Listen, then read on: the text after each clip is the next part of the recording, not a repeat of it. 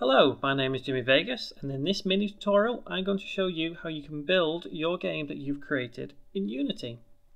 So I've put together this quick little scene with a floor, a character controller and a couple of cubes just to at least have a little scene. And the first thing you want to do is go to File, and you can either select Build Settings or Build and Run. Whichever you select, you'll be presented with this screen. Now, usually you'll have either PC, Mac and Linux standalone or web player selected by default. It'll have the little Unity logo next to it.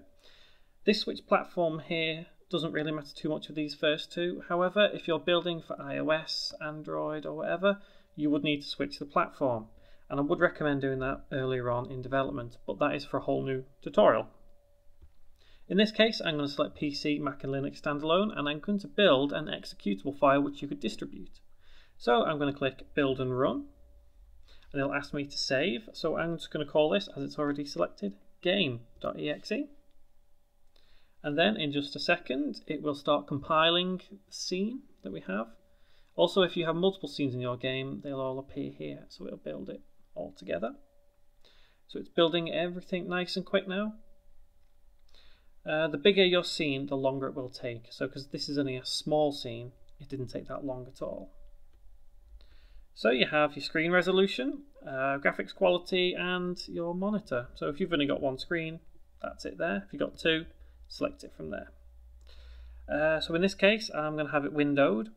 Screen resolution, if you don't have it windowed, it will display full screen, but only in this resolution you've selected here. So I'll just do a small window of 640 by 480 and press play.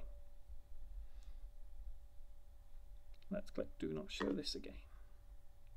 And there we go. So now you have your scene built in an actual executable file which you can then distribute. Nice and simple. Now the other option you have here, web player. I personally would not recommend this web player as it seems a little tedious. It doesn't work with Chrome and it doesn't work with Edge if you're on Windows 10.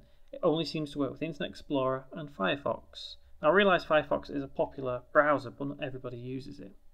However, if you would want to build for it, it would be the same again, clicking Build and Run down here.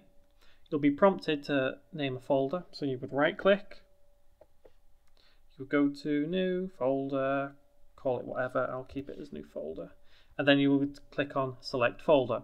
It would do the same again, it will compile it all pretty quickly with this small scene, and it would proceed to play it in the browser. As I said down here, you can't currently build and run for iOS, Android, Windows Store, whatever, because you need to switch the platform over. And as I say, because if this is only a small scene, it would switch over pretty quick. But for now, that's for a whole other tutorial. So there we go. That is how you build and run your game in Unity 5. So thank you very much for watching. Check out my other tutorials for little bits and bobs and full series.